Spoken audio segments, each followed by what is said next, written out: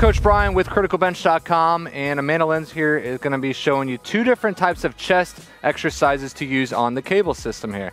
First one is a standing chest fly. That's going to be kind of like a bear hug, like a big barrel hug there. 1 foot forward. You want to keep the handles right even with the shoulders there.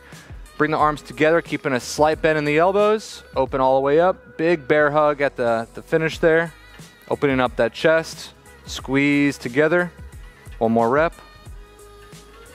All right. If we want to target a little bit more of the lower part of the chest, lift the arms up a couple notches.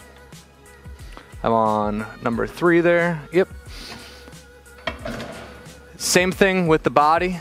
1 foot forward, doesn't matter which one. Instead of bringing out in front of the chest, you're going to kind of be doing a downward pressing movement.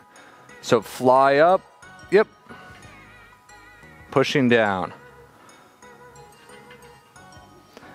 And if you really want to open up the chest even more, you can turn the palms, your hands out. This is a little harder. Some people prefer this method over what Amanda was just doing. Both are still going to target that lower part of the chest. So definitely use these two exercises for your chest training. So hopefully you found this video helpful. There's going to be something else you're going to find just as helpful. It's a report that we wrote. It's called the 10 best body weight exercises of all time. All you need to do is click this box to get it. Click it, give us your email, and we'll send you the PDF right now for free. Don't forget to subscribe to us by clicking here, and check out this video below, and I know you're going to love it just as much as what you just watched here. I'm Coach Brian. This is Amanda. Thanks for watching.